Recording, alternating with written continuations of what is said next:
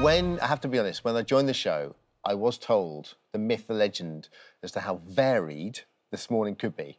Yes. And our first guest proves just that. Yes, that's because we're about to meet, wait for it, Honey the cow.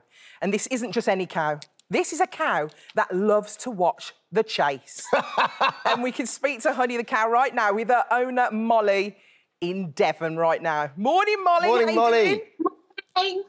So tell us and talk us through the wonderful world of Honey. Why is she in your house, to start with?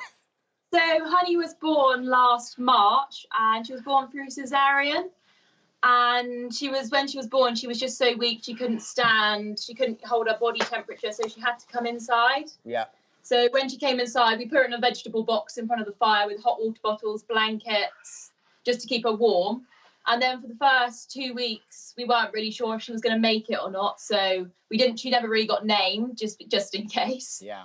And then afterwards, when she started walking more and she was getting the right nutrients and everything, she just came on leaps and bounds. And then she got named. I mean, now she knows she's onto a good thing. She's like, hang on a minute, I can live inside. Inside the house. Well, Yes. you live on a farm, so it's very normal to have a lot of animals around the house. You've got lots of dogs, you've got lots of cats. I think you've even got a goat, haven't you?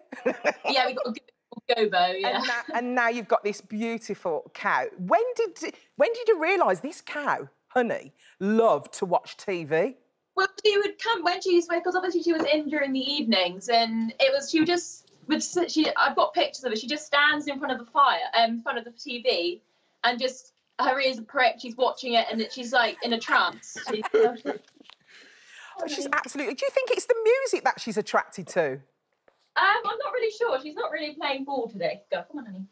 She's not, well, I'm don't not worry. really sure. Let her be natural. She watches it without the music as well, like without sound. She's having not too natural. She's actually turning around. Yeah, she's more interested on the heroes on the table. Oh yeah. Molly, why is it the chase do you think she likes? Because she does have favourite TV shows, doesn't she? Yeah, well, just the different sounds and the different lights and everything, I guess. And are the TV shows she's maybe not as keen on? She doesn't like the dark ones, like more scary films. I feel like she doesn't like This Morning, to be honest with you. She's got her back to us. I feel like, is she not into This Morning? I don't know, she's more interested on the chocolates and everything on the television, on the table. Well, what about Loose Women that follows our programme? Does she like Loose Women? Oh, yeah, so the other day she was in here, she just wasn't really interested in watching that, so I had to put the chase on, and then she was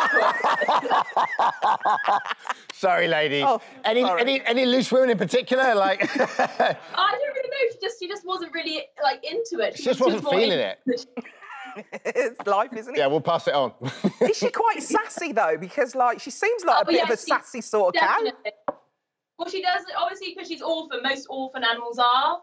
So she respects people, but she's quite happy just to walk through you or something. She is friendly when she wants to be. And you just telling us before we came on air, she's got a home for life there. She's not going anywhere, if you know what I mean. She'll be here forever. Might have to get the doorway widened eventually, but... Oh, it's great talking to you. Thank you so much for joining us, Thanks for starting Molly. the show on and up. Brilliant. Take care, bye-bye. Bye. There we go. I love that. Downhill from here.